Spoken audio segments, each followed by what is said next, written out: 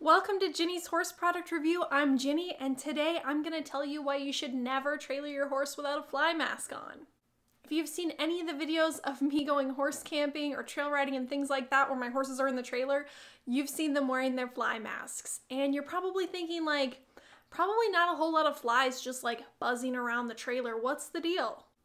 My horses never go anywhere in the trailer without their fly masks on because that protects their eyes from any debris that could be flying around. Ventilation is super important in horse trailers. You want to have a lot of windows, a lot of airflow going through. My trailer has roof vents, windows, and even with window screens, I still put fly masks on my horses because I use shavings in my trailer, and you know that if you're going 60 miles an hour down the highway, there's gonna be dust and all kinds of stuff just like floating around in there, and I want their eyes to be protected. The last thing I want is somebody to get off the trailer with a puffy eyeball when I'm ready to ride. Additionally, a fly mask with ear covers can also help to kind of buffer noise, like the wind noise for a horse that's super anxious or doesn't really like trailering. So I definitely feel like a good fly mask, even with or without ear covers, is only going to be helpful for you if you're trailering your horse, whether it's long distance or across town. Whether your trailer has screens or not, the fly mask can just help to protect the eyes and just make sure that there's a barrier between anything that's flying around in there and your horse's eyeballs. When you think about it, you could be traveling down the road in excess of 60, 65 miles per hour or more. I don't know how you drive, but you should be thinking about the amount of wind and dust and debris, potentially shavings, anything flying into your horse trailer, and you want their eyes to be protected. A fly mask takes like 5 seconds to put on, and for me it's just good insurance to know that my horse's eyes are going to be protected.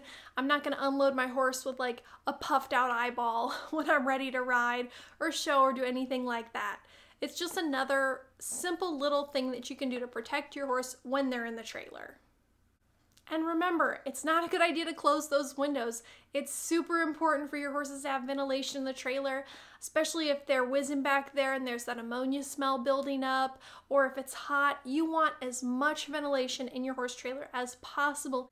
Even in cold weather, it's super important to have those windows open. My trailer has roof vents, windows, all kinds of stuff, and it's almost always open all the time, no matter what kind of weather or temperature we're traveling in. Ventilation is so important, which is why it's a really good idea to put a fly mask on your horse when you're traveling.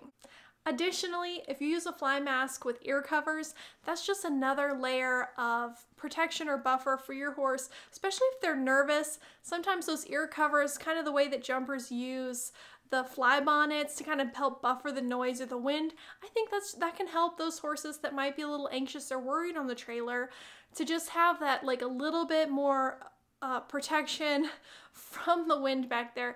You know it's going to be loud. Imagine if you're driving around with your windows down and you might want to have something to protect your eyes and your ears from the sound and everything like that. So it's just a really good idea to trailer your horse with a fly mask.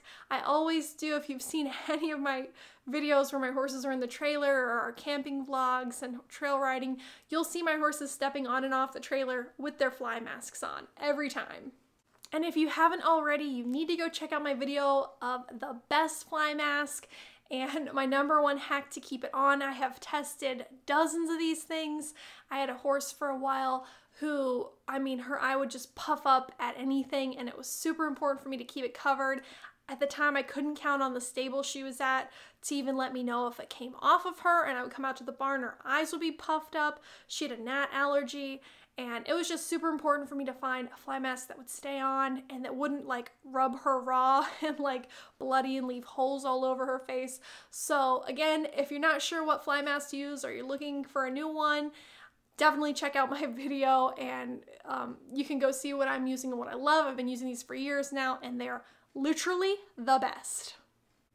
In conclusion, I just think it's super important to trailer with a fly mask on, whether you have screens on your trailer or it's like an open style stock trailer.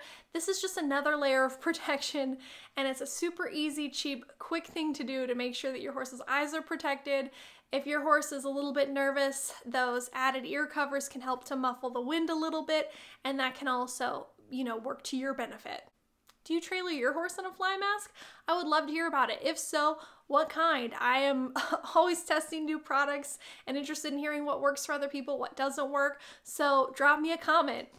If this video was helpful, definitely hit the like button, that helps me out, and also subscribe and hit the bell so you don't miss next week's video where I talk to you about my favorite budget gut health supplement. Until next time, happy trails!